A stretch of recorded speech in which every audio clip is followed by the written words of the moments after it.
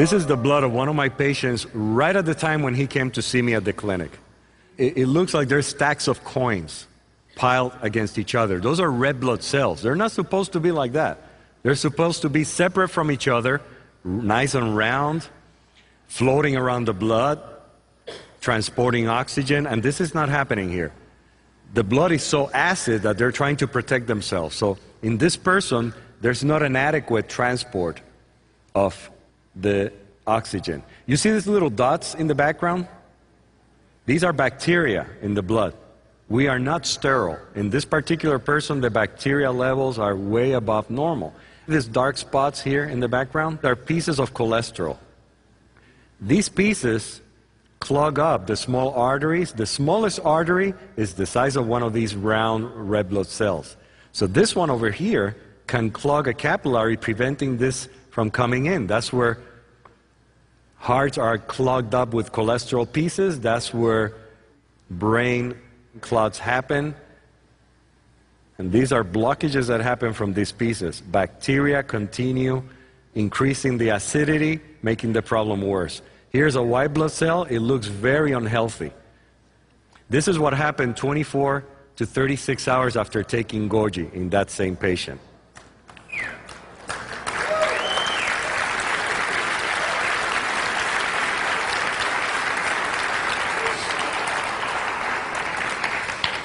The cells have separated, meaning the blood is becoming more alkaline.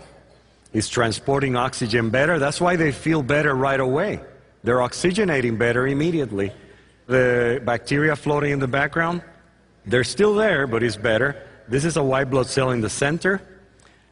It's moving up and it's becoming wider. This white blood cell is starting to wake up.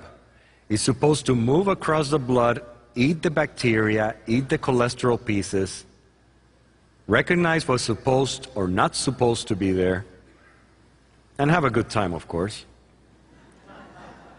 Because it's just like us. Again, the white blood cell in the center is becoming wider because it's moving up and to the sides. Its edges are not fixed. They're almost like a jellyfish in many ways. But it has feet, it has ears, it has eyes. It can eat, it can go to the bathroom, it can talk. He has memory. He knows if he saw something 3 years ago. And he can impart the memory to other cells. Now this is after 5 days. There's no more bacteria in the background. Almost none. Now the red blood cells are a little pale in the center.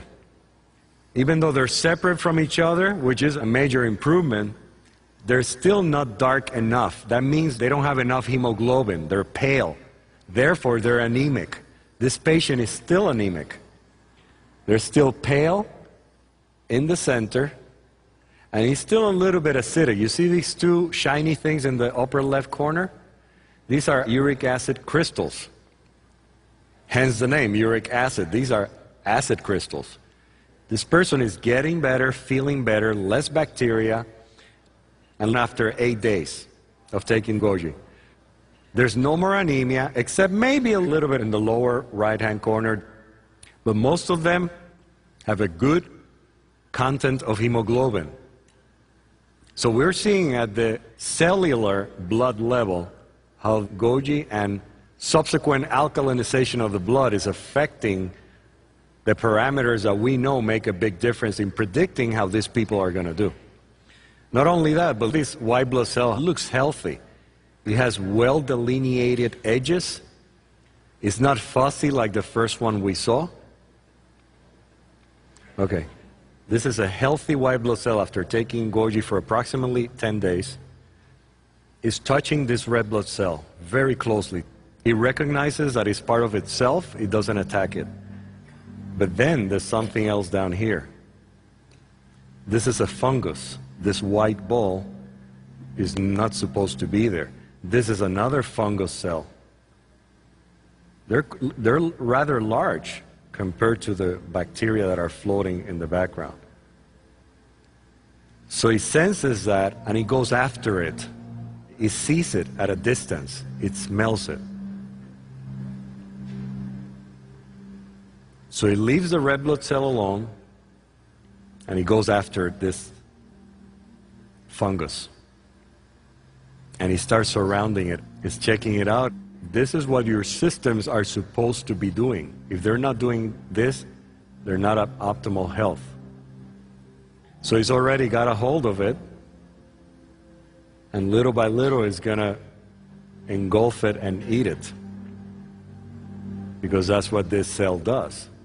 It already has recognized this fungus as something that's not supposed to be there. This doesn't happen automatically. But little by little, as you can see, it's surrounding it and it doesn't let it go. This is almost completely inside of this cell already. And this is what we want to see in your system. Okay.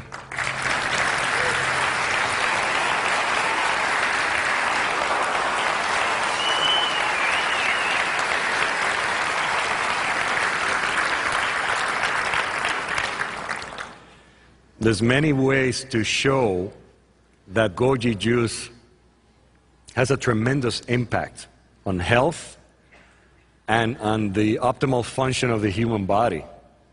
So now we see a few things that I want to summarize for you because they're very important to minimize your visits to your doctor.